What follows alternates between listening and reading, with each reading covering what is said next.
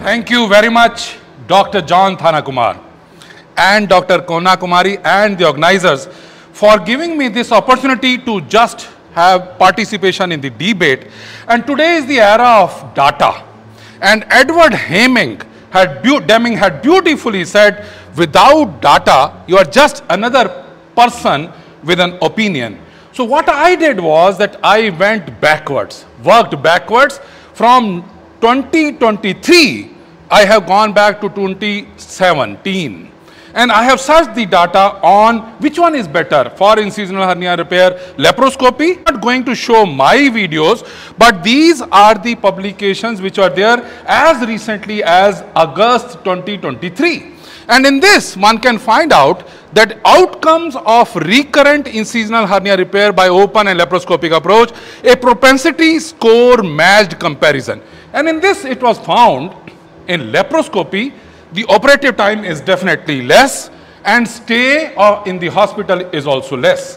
Whereas in open surgery, open incisional hernia repair, the incidence of surgical site infection is definitely more and hematoma is definitely more. Though this publication says in long term, the recurrence rates are more or less similar. This is a rider. And then there was again a publication in 23, updates in surgery. And in this, what they have done is, all of us know about European guidelines. All of us know about American guidelines. So I have chosen. So which one is better according to the mortality, morbidity, recurrence, quality of life. Quality of life after laparoscopic surgery is far, far better. Length of hospitalization is far less. Post-op pain is far less. Costs are now, initially, open surgeons were against the laparoscopic surgeons because they were mentioning that we are going to put in a large dual mesh, and dual mesh is a costly affair. But with the advent of ETAPs and other procedures, we have been able to use even 30 by 30 size Prolene mesh in the retromuscular plane, that too by laparoscopic method or robotic method, and the cost issues overall have come down. And this publication has graded, and GRADE, grading of recommendations, assessment, development, and evaluations methodology.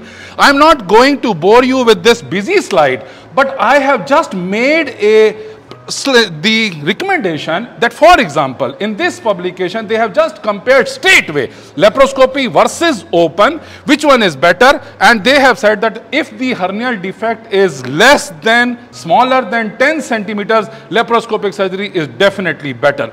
In those, for example, more than 70 years, laparoscopic surgery takes over. Obesity, more than 30 BMI, again laparoscopy is better. And if the patient is presented, is far, far better. And border hernias also, you can see that ultimately laparoscopic hernia, parastomal hernias, definitely laparoscopy scores over. There was a comparison between IPOM and IPOM plus, but once we have started doing the suturing of the defect, the chances of seroma are reduced, so laparoscopy scores over. There is a competition. I would not say it is a competitive, it is just an adding on the tools. So if you go in for robotic training and you are doing robotic abdominal wall reconstruction, definitely it helps. So all said and done, there is, honestly speaking, between laparoscopy and open repair. Laparoscopy scores over very high, and this has been extrapolated also to even primary midline ventral hernias.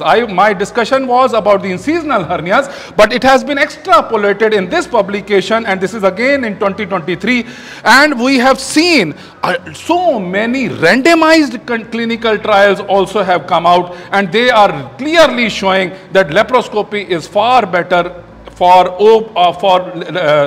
incisional hernia repair. The incidence of incisional hernia, I think the point which has to be discussed today in these kind of conferences is that 13% of incisional hernia after a midline laparotomy is too high.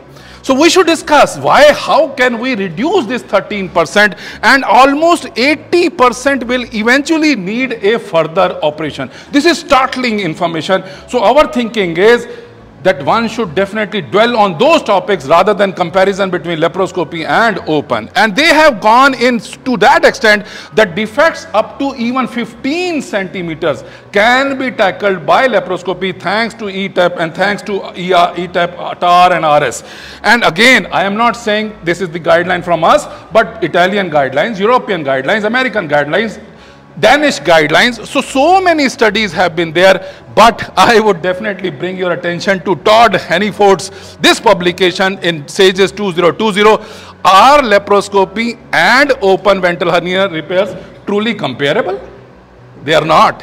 Today, all of us know that open hernia repairs are more likely to be recurrent, complex, require component separation, and more likely to develop post-operative wound complications. So, and all of us have seen those wound complications. And in this publication in Hernia 2020, again, so much of a number. 35,000 patients had got the open surgery repair done and 14,000 laparoscopy. But again, I will just read it out verbatim that laparoscopic surgery was associated with overall low morbidity compared to open repair. The incidence of surgical site infections 1.1% versus 3.5%, post-operative infections 2.7% versus 3.6%, and reoperation rate also is definitely lower after laparoscopic surgery. So once you get yourself equipped and robotically, if you are able to do it, and if you are able to give the best to the patient, nothing like it. Especially I will urge my younger colleagues, please, this is the time to go in for training for robotic surgery and then ultimately make a difference in the life of the patients. And with the advent of ETAP techniques, all of us know that such a beautiful publication and so much like a wildfire it has spread, and ETAP has already taken over, and now we are able to put a mesh retromuscular plane without tacking, without pain, without any adhesions, and so ultimate answer is that please decide for yourself. You want to remain an old crow, or you want to become a modern crow, use the straw. Now you want to become a ultra modern crow.